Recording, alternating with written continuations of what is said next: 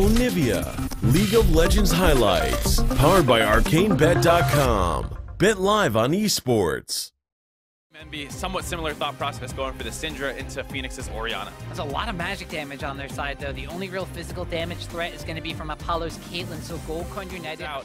Lyra once again wrapping around behind. Santorin has vision of this, knows what's going on. Gonna collapse onto Lyra here, gets ulted by Varus. Chain of Crusher lands, collateral damage finds it, and first blood goes to Mash. Oh, Lyra, the superstar for Team Envy is the person stolen away. The blue buff goes over to Lyra. It's going on Envy's side of the map whether he likes it or not. Actually, equalizer being used there by Seraph, trying to zone out from Santorin and Phoenix as Phoenix tries to catch on the Ninja, but he's walked into Lyra and he wants it going down.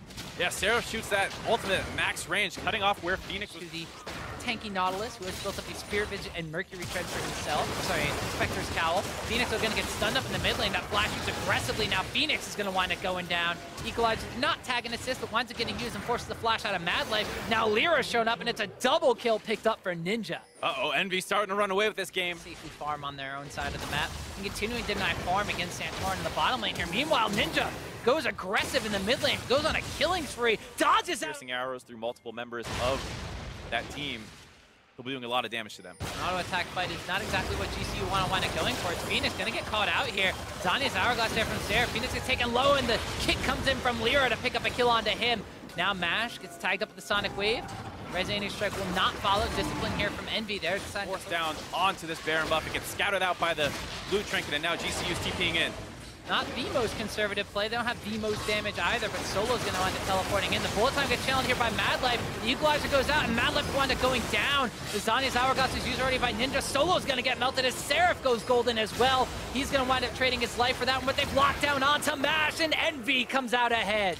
Envy able to get a 3-for-1 off that Baron bait. Solo have not yet responded. It's going to be hard for them to find any opportunity to take this one back. Going to be a free Baron for Team Envy 30 minutes into the game. The Caitlyn trap wall preventing anybody from GCU from contesting. That is going to be Baron. As the Baron buff will be expiring in just a little bit. Of course, the extra duration from Lyra keeping that one alive a little bit longer. Solo's going to get strangled by the Stranglethorns. Command Shockwave locks down the Ninja and Lyra. It's going to be one shutdown here as the Guardian Angel gets popped by Solo. So they will wind up taking down an inhibitor tower. They lose Ninja, and they get the Guardian Angel from Solo. Able to Quicksilver Sash for himself.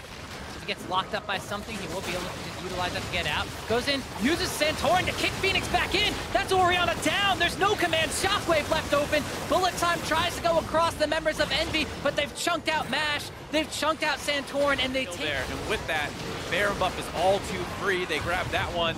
They're going to reset before heading in for this final. Baron buffed up Envy. This could be the last fight. Solo is just melting.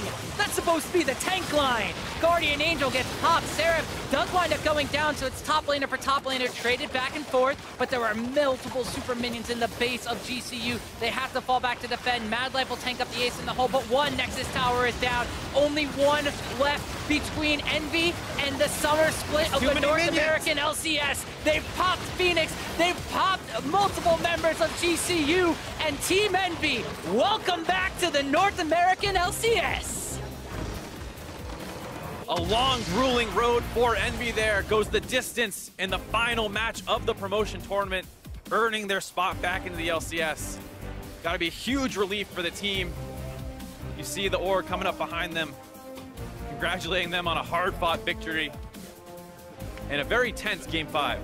Hard-fought does not even begin to describe this. Full 5-game series against Goldcoin United, coming back from early game deficits, shaping up their objective control, working together as a team when their superstar jungler fell behind. Team Envy earned this spot. Right, I think this is a time that you can say the team really did play well. Ninja had a good series overall, not just a good Game 5. He was able to bounce back from a lot of the problems he was having earlier on in this tournament. It was a huge